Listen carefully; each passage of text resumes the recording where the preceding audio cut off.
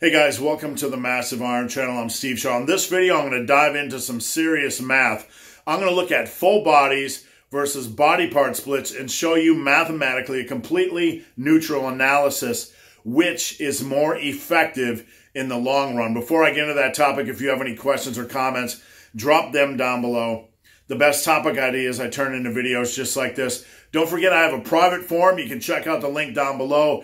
Only members can access the forum. You can have direct access to me, asking me questions over at my website, superlivingtoday.com. So check out that link down below. All right. So the discussion, the debate between full body and splits has been beaten to death. We all know this.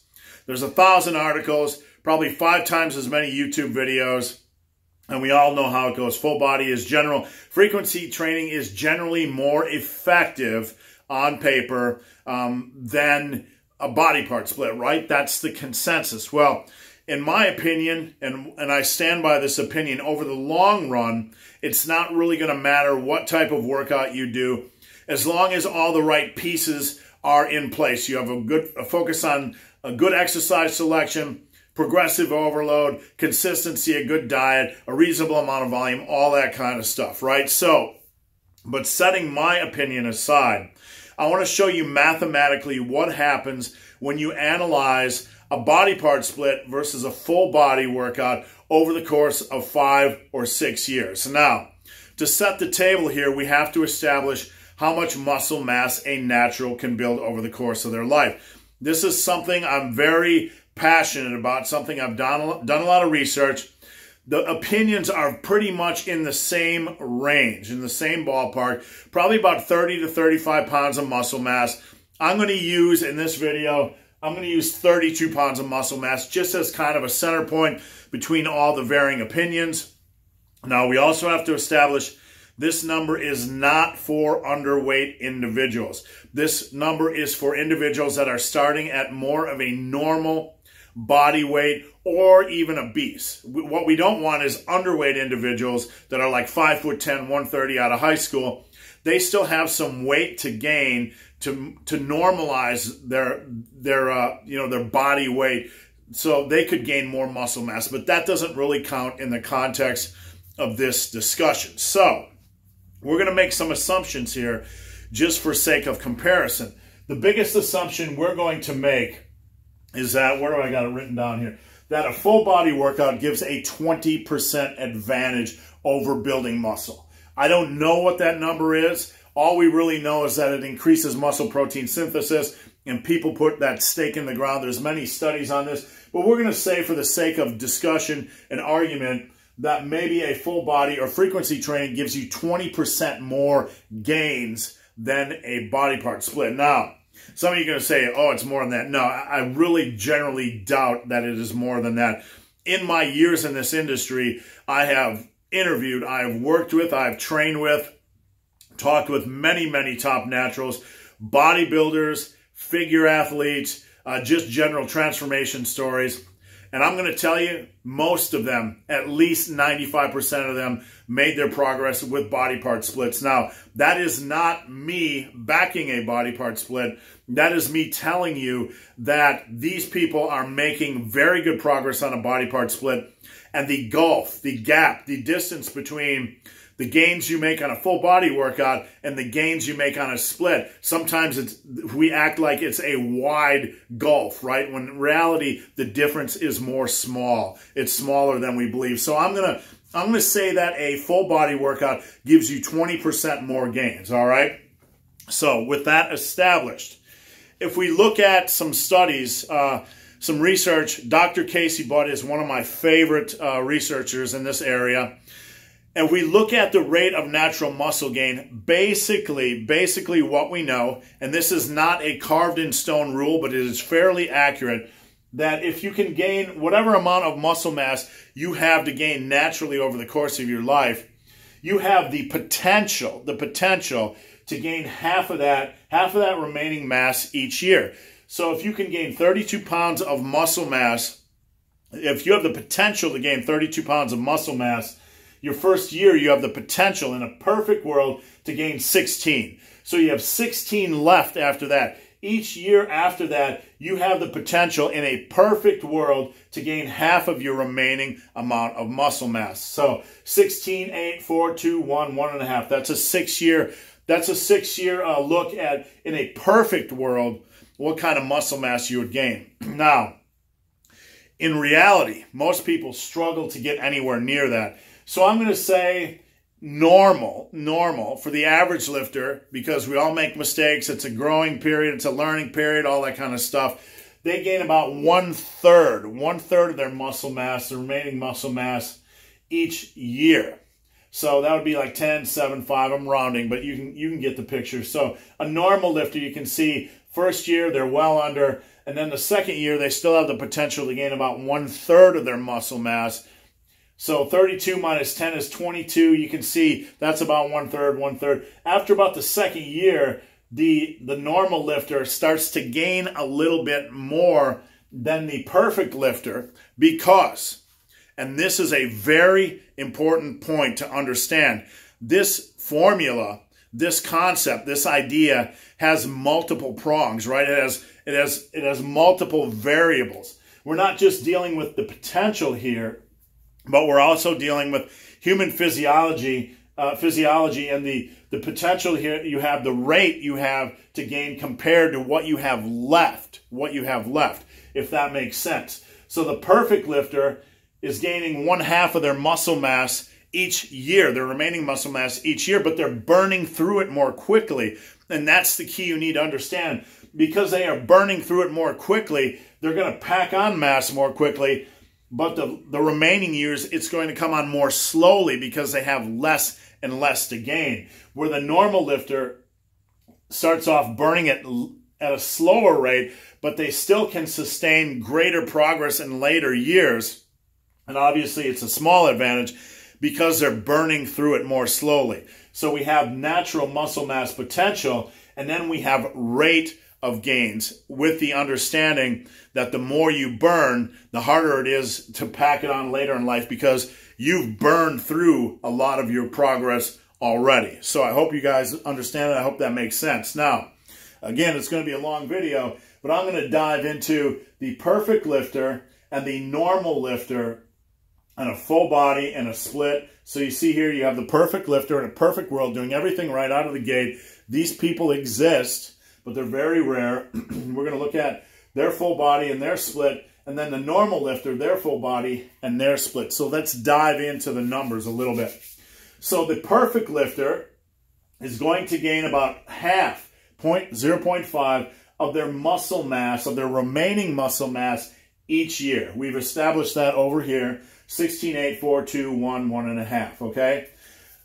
So if a full body or frequency training gives you a 20% advantage, the split lifter is only going to gain about 40% of their remaining muscle mass each year. So the perfect lifter, using a full body workout, is going to gain more rapidly, but they're going to use up their gains pool, their potential, more quickly. Whereas the split lifter is going to come out of the gate more slowly, but they're going to have more muscle mass to gain over the course of each year. So the split lifter is only going to gain 40% of their potential.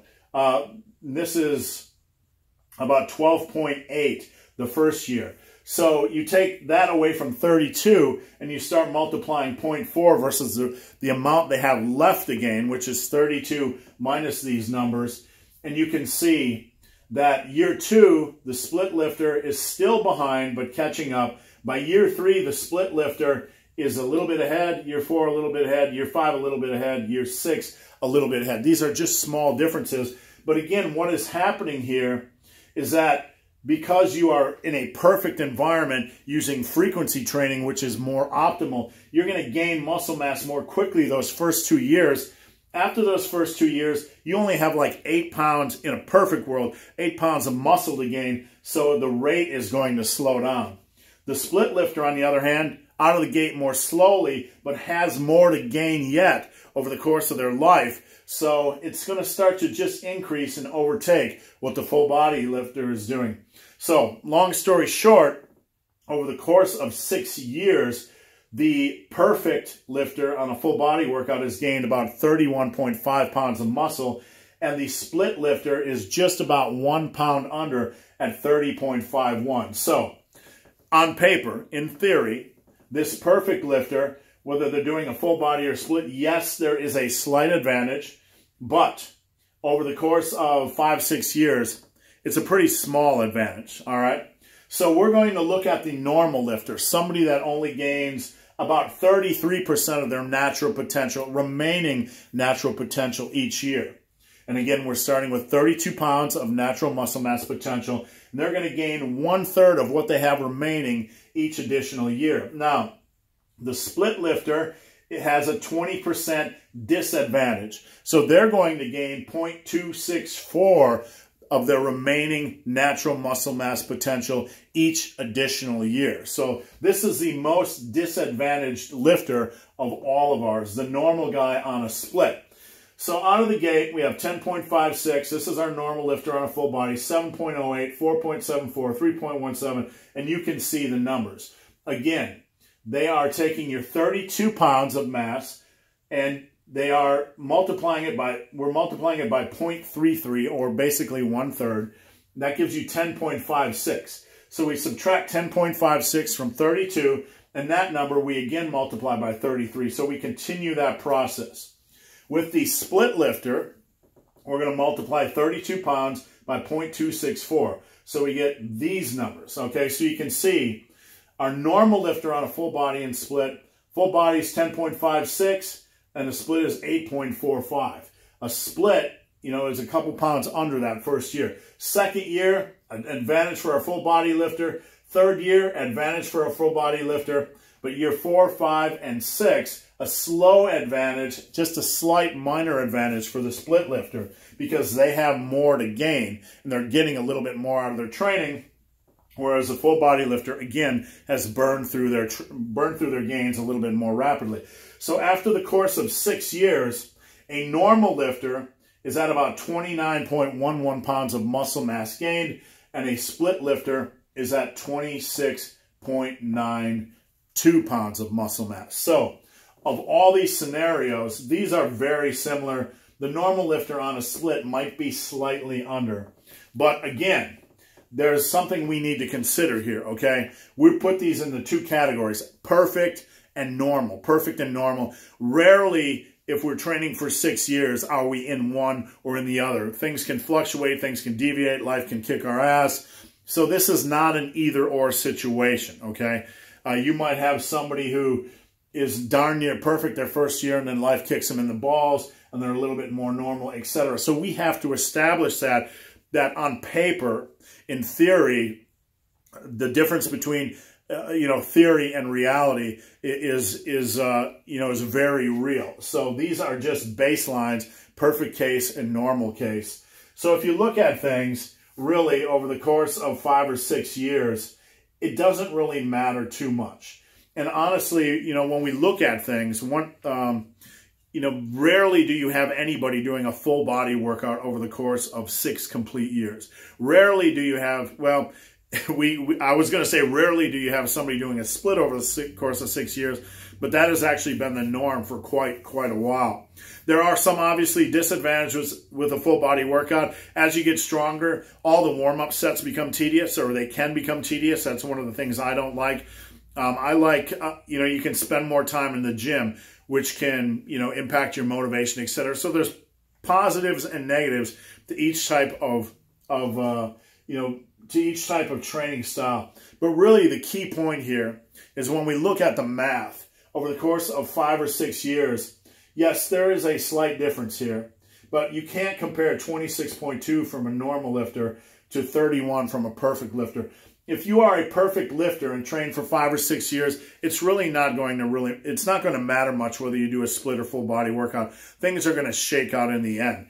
Comparing a normal lifter, you're at about a 2-pound difference over the course of 6 years. Just a small difference, right? It's not a huge difference. So I'm not minimizing that difference. But what I really want to show you is if you are training properly, you are using a good exercise selection, progressive overload, a reasonable amount of volume, you're consistent, and you have a good diet, the difference is actually pretty small over the course of 5 or 6 years. And I'll end with one final thought. Most people that lift don't even reach normal standards, okay? They don't reach this. Most people gain weight much more slowly. All we need to do is walk into a gym to establish that reality. So we could set up another table with perfect normal and then normal gym training, right? So that would probably make the difference between these even more trivial. So that's it. I want to take a neutral look at the math just to help you guys understand the argument a little bit better. Again, this is assuming there's a 20% advantage for a full body over, or frequency training over a split. The difference could be smaller than that, and I believe the difference is smaller than that. So frame all of this with that in mind.